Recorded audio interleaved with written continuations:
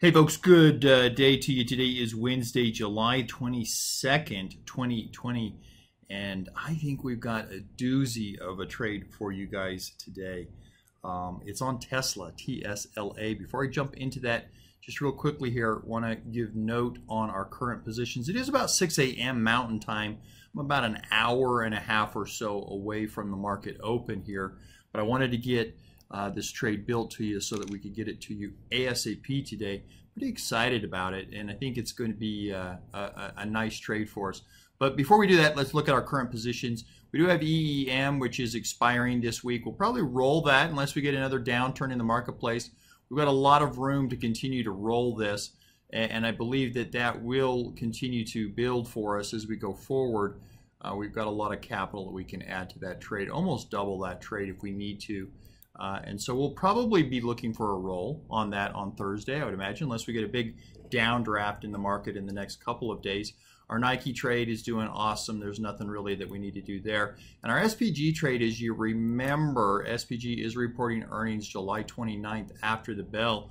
We may continue to just sit on our leap position here going into that earnings announcement, and hopefully, knock on wood, get a little bit of a bump in SPG on that, but really no action needed today. Tomorrow, obviously Thursday, we'll do something probably with our EEM trade to continue to just roll that out. We do have a new trade for you today though, and that's Tesla, TSLA. Tesla is reporting earnings today after the market close. So 2 p.m. Mountain Time, 4 p.m. Eastern Time. We're going to get, well, it's usually about 15 minutes, 15 to 20 minutes after the closing bell. We're going to get the news report release on Tesla's earnings. This is always something that is highly anticipated, and we are going to do a very short term, just a couple of day trade on Tesla with regards to that. And as you know, we always are looking for a trading edge. We want to find an edge. That doesn't mean that we are going to have a guaranteed profit, but it does mean that we can exploit discrepancies in the market. And the way that we're looking to do that, it's always the same approach that we use. We obviously trade options. Options are a derivative, or they are derived from some different underlying, and the underlying that we're using here are equities or stocks. So options are obviously priced and based off of the price of whatever individual stock that we are trading. Sometimes those options are fairly priced, sometimes they're overpriced, sometimes they're underpriced. Generally speaking, when we find options that are underpriced relative to the derivative, relative to the underlying, if they're underpriced, you want to be buying those options. If they're overpriced, you want to be selling those options. And that's what we're looking for when we're trying to find what we call an edge in trading. We believe we have that today with Tesla with regards to the fact that the options are overpriced. And we'll talk about that here in just a second. So again, as we know, they're reporting earnings after the close today. We use a company called FactSheet. FactSheet is they basically are an aggregator for every analyst out there that tracks and monitors Tesla. There's 23 major analysts on Wall Street that in a lot of cases it's not their sole job, but in some cases it is their sole job. These guys get paid in some cases a nice 7-figure a year income to do nothing but just simply analyze these companies. And FactSheet takes the average of all 23 of these analysts, and here's the ridiculous numbers that they've come up with. The consensus is that Tesla is going to report a 14 cents per share loss on about $5.15 billion of revenue. Okay, that's the consensus. That's the average. 14-cent loss on 5.15 billion in revenue. However, if you break down those 23 analysts, the range that they are predicting from an individual basis is ridiculous. It goes anywhere from a loss of $2.53 on $2.77 million of revenue, all the way up to an actual profit of $1.79 in earnings on 6.18 billion. So the range of estimates are anywhere from 253 loss per share to $1.79 profit per share, 2.77 billion in revenue, or 6.18 billion. So in other words, they have no idea. They have absolutely no idea. No one has a clue what this earnings report is going to look like. But you guys know, even if you don't follow it, you've probably heard, at least in the news, what is happening with Tesla price-wise. And that has just been absolutely insane.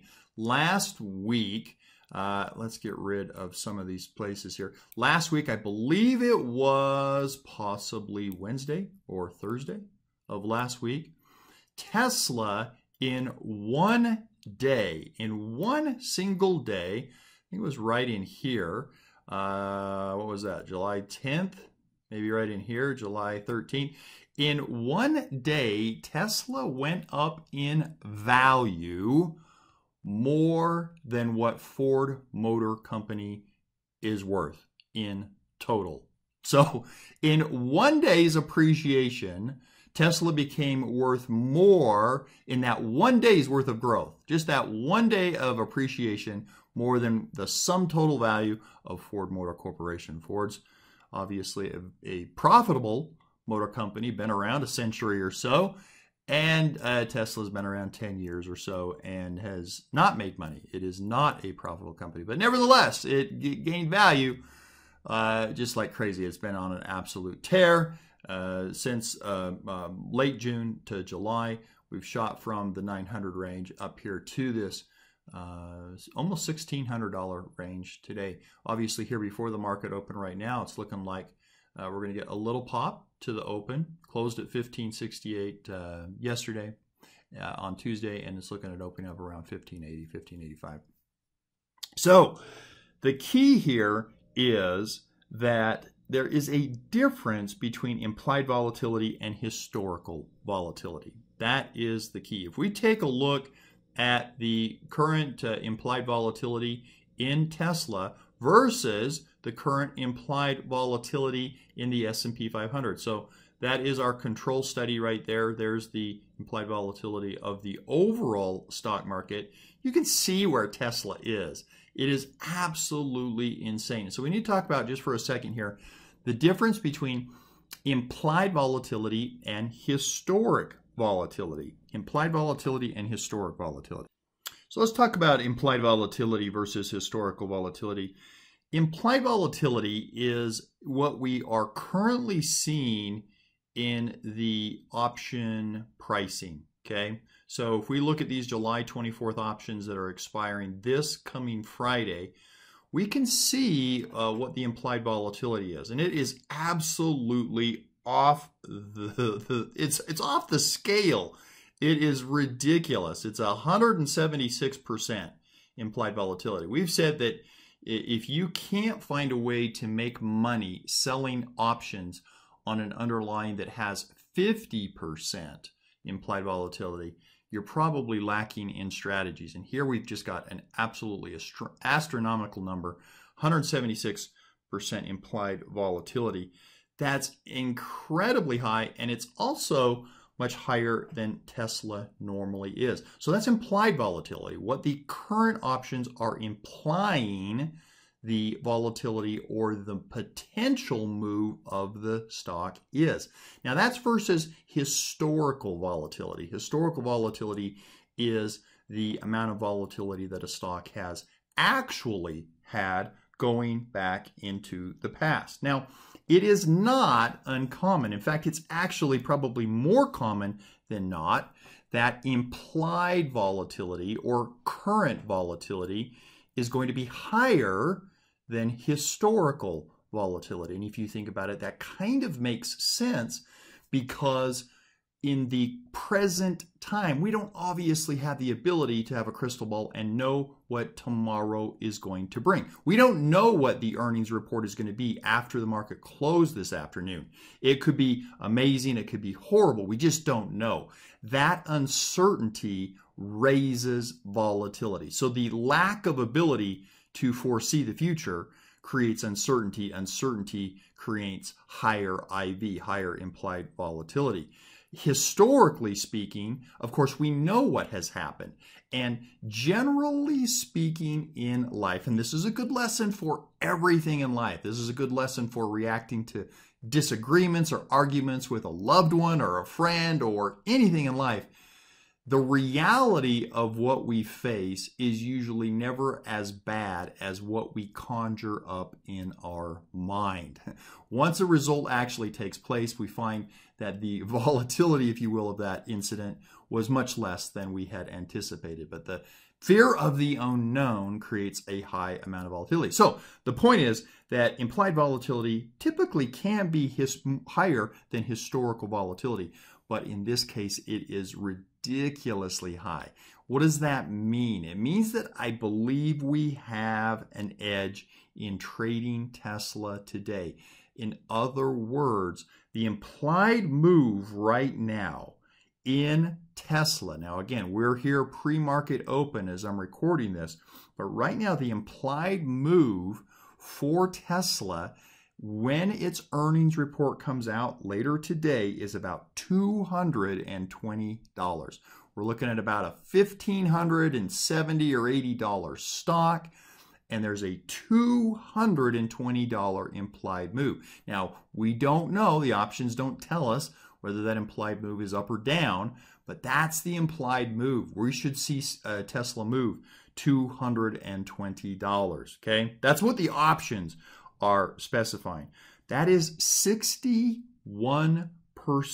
greater than what the average move on Tesla has been if you go back historically on its earnings days. So that gives us an opportunity here to sell these near-term, in our opinion, very overpriced options, and collect some nice premium. So that's the concept of the trade. I'm going to build the trade here, obviously, in about an hour at the market open, and you should see, I think, what we're talking about here in terms of the edge that this trade should give us. Okay, market opening up here in about 6 or 7 seconds. Looks like we're going to have a nice pop to the open on Tesla. We'll let that trade for just a little bit, let the pricing start to flow. There you go.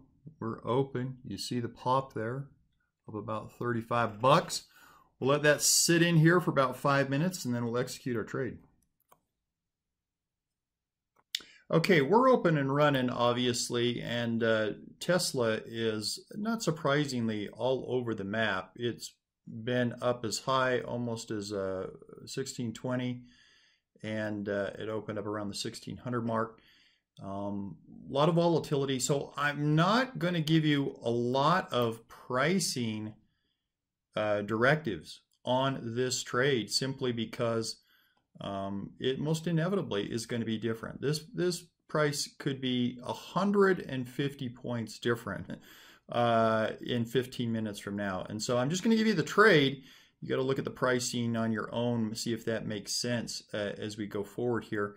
But we're looking at selling the call leg. Only the call leg right now, simply because the skew is to the call side, meaning that the options are more expensive on the call side than on the put side. Now, I have no idea which way this is going to gap after earnings. It is interesting historically that the gap has been about 50-50, about 50% to the upside, 50% to the downside. If I had to make a bet, I would probably bet that it's going to pop to the upside, just simply because of a couple of tweets that Elon Musk has put out late last night, sort of indicating some cockiness, if you will. But regardless, we're just going to put the call leg in today. And prices are, as I say, all over the map. Manat price is 35 cents. This has been up as high as $2. You're just going to have to kind of work this trade. We're going to be selling this short-term option. It is the July 24th, just 2 days left to expiration date. Selling the 1990s and buying back the 2000s. And I'm going to try to price this at around $1. It shows my net credit of 78 cents. That'd be almost exactly a 10% rate of return. Now, I'm using 3 contracts. You can use whatever position sizing is appropriate for you. But I'm using 3 contracts. That's about $2,700. So again, try to get this in at a reasonable price. I got filled at that 78 cents. I got filled at 78 cents. So that's about a 10% rate of return in a 3-day window. Again, price is fluctuating dramatically. It's dropped almost 15 bucks since I put that trade in. So you got to watch your pricing. But this is the trade. July 24th expiration date, selling the 1990 calls, buying the 2000 calls. I got to fill at 78 cents. That's about a 10% rate of return, cash on cash return in a 3-day window.